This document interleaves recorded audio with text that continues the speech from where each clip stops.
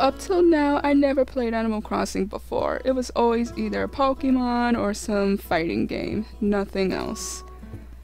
I played a lot of games in my day. So when my boyfriend introduced me to Animal Crossing New Horizons, I was kind of like, I don't know, because I could never commit to those type of games like Sims. Like, I would play, but then I get bored because there's like nothing much else to do, so I just don't play them again.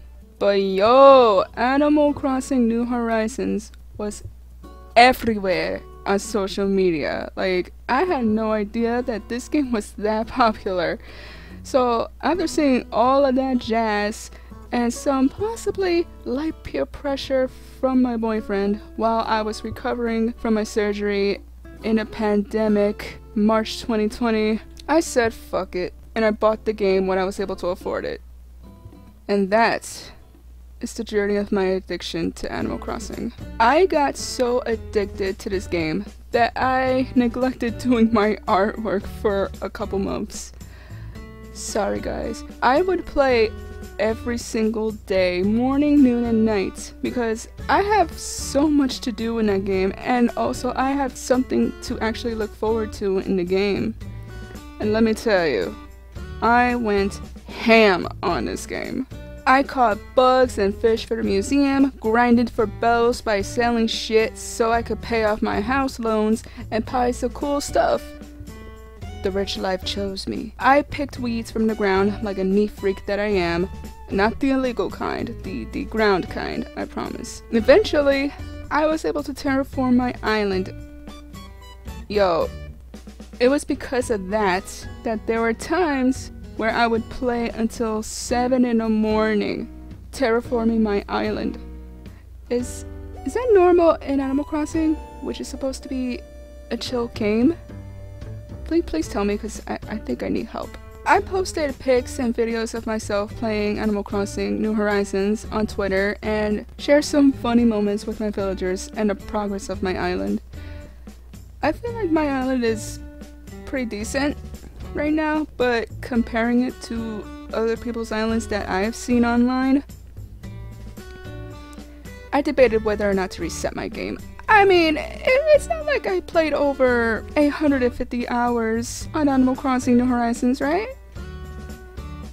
I have a problem. But that's not the worst of it. The biggest thing that worried me later on was the villagers in my island.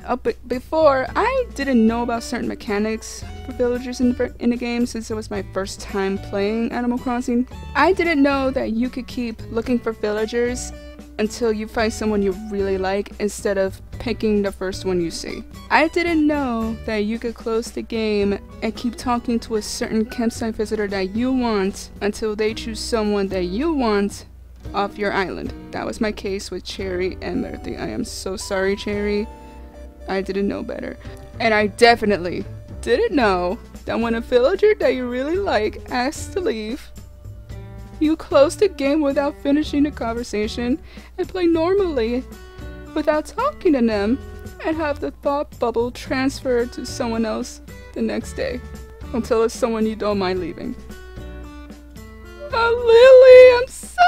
Oh my god! But hey, I found Apollo while trying to find her sisterly villager because I was so stupid to let Cherry go. Do I have to explain why I took Apollo? Look at this beautiful bald eagle of a man. Like, oh, I am definitely keeping him forever because 1, he is daddy, and 2, he is just so amazing. But here's the thing, I had no idea that there were a lot of villagers. I think it's like 300 or something like that. That many villagers out there that I could have gotten like Apollo. And the more I learned about it, I became very, very picky. And I started to get irritated by or started to get bored of certain villagers who were on my island.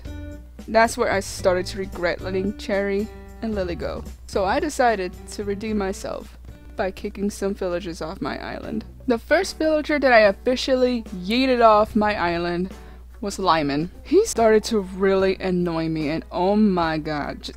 Do I need to explain? I can't. I couldn't for my life stare at him without wanting to strangle him in the ocean. And I didn't know how annoying it was to have 2 jocks in my island. Boots was my starting villager, and he's kind of annoying because all they talk about is working out, but he's more tolerable than Lyman because I've known him since day 1.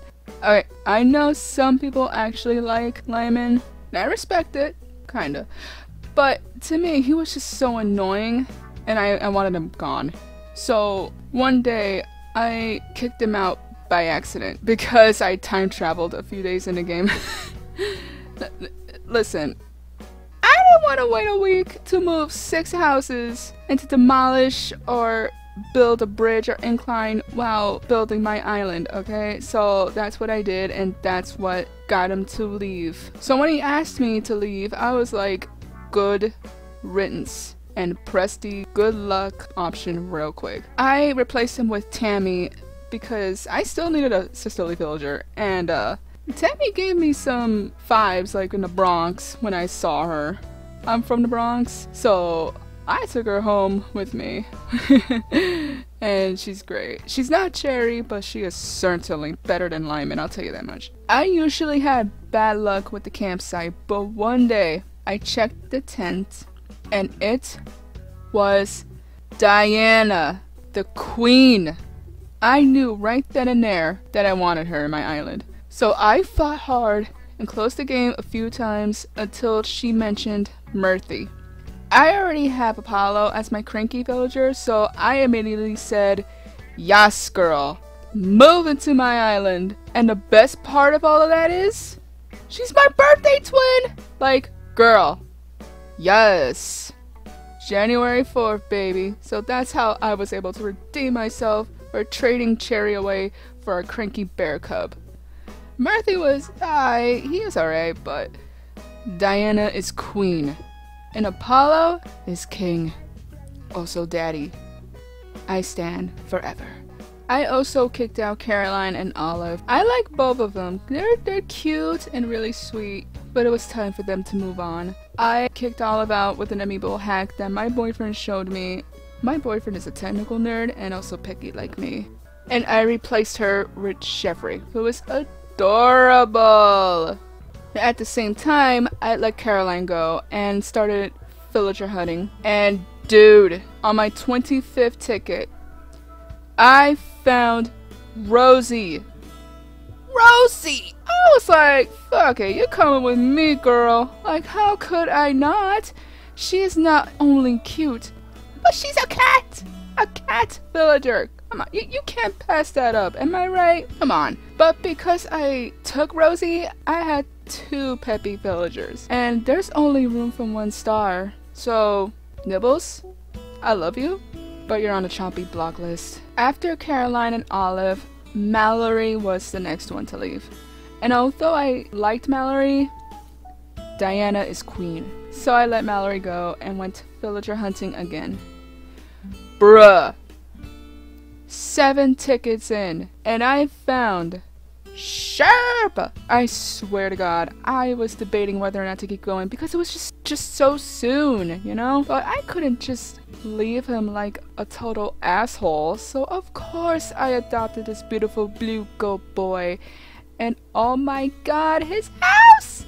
His house is so cute! I had to make his little yard the same way. Oh! I'm sorry, Jeremiah, I love you, but Sherb is new baby now. Oh, and speaking of Jeremiah, he asked to leave sometime after Sherb arrived. And it wasn't the first time that happened. He asked many times before. And I always said no because he was baby. But it was finally time for me to let him go and grow up to be a big boy. So I let the little blue frog leave my island and venture on his own. Now the villager hunt for his replacement was a roller coaster. I wanted to find either another smug or lazy villager or Lily. Specifically and preferably Lily. I searched and searched but to no avail. I even turned away Tia, Maple, and Melba. Melba! All because I wanted my sweet, adorable little frog back. After 2 hours, I was about to give up until I found Eric. Eric, y'all. on my 77th ticket. I was rich in Nook Miles back then.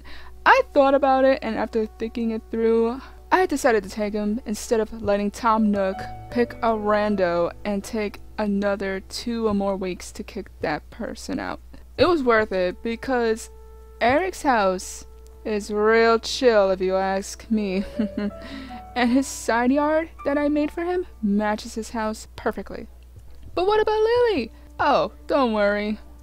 I summoned her through the amiibo hack, but a sacrifice was needed, and Nibbles was the chosen one. Goodbye, sweet princess. I hope you'll be a pop star on another island. So what am I doing now with this game? Well, aside from the burnout after going hard on this game, I still plan to complete the museum with new bugs, fish, and art from Red whenever he comes. There's still going to be updates to be installed in the game later on, so that's something I look forward to. Please don't be like Easter Day, Jesus. Traumatized from that shit. I still kind of want to do some villager hunting, so if anyone else wants to go, then they can go. Pitch your boots!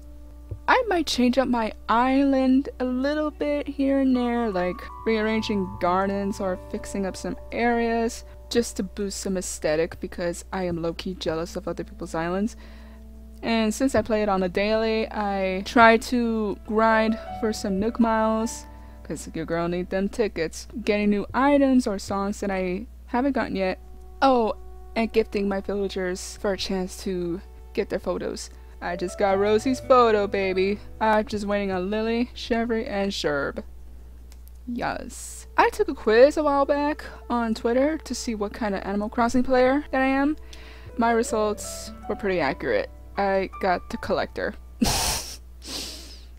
What can I say? I'm a collector.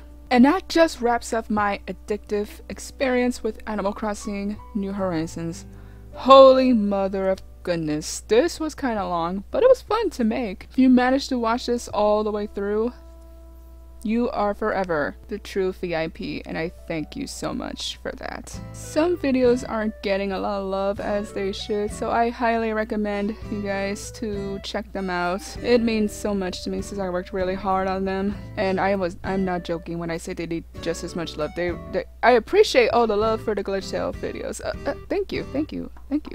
I bow down. But my other stuff needs some love too, so if y'all could do that for me, I totally appreciate it. Thank you. Seriously, they need a lot of love. As always, thank you for watching. Don't get too addicted to Animal Crossing like I did. And stay safe. Bye!